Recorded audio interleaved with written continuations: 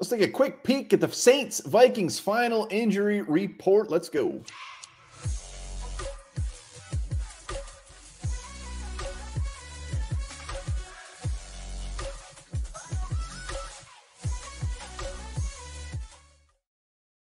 All right, welcome back to the Onebar and Lupagus show. I'm Onebar. Vikings, Saints, battle of the 5 and 4 squads. Big game on Sunday. We're going to take a quick peek at the final injury report, see who's in, see who is out, see who is questionable. Before we do that, remember, subscribe to the channel, like the videos. If you're here, hit that sub button. Let's go, baby. Let's get to 11,000. Let's do it.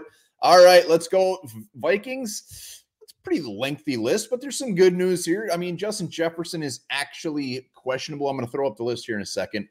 He's actually questionable, which is good to see. I mean, that's good to see. Do I think he's actually going to play on Sunday? No, I don't think anybody thinks he's going to play. But let's take a quick peek at it. Saints are on top. Let's start with the team that matters. Let's go the Vikings. Jaron Hall, we know, is out.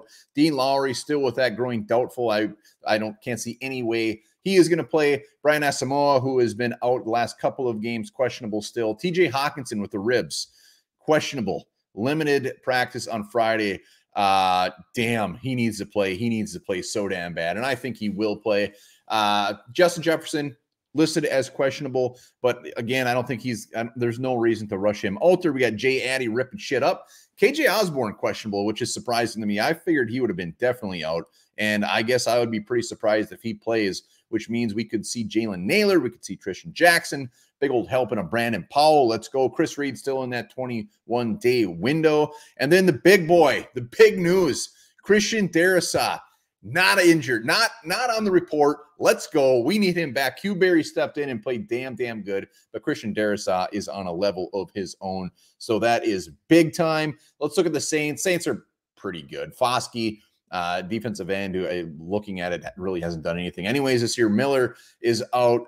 And then Ramczyk, he's going to be playing. And then questionable, their fullback, Adam Prentice, in their 21-day window.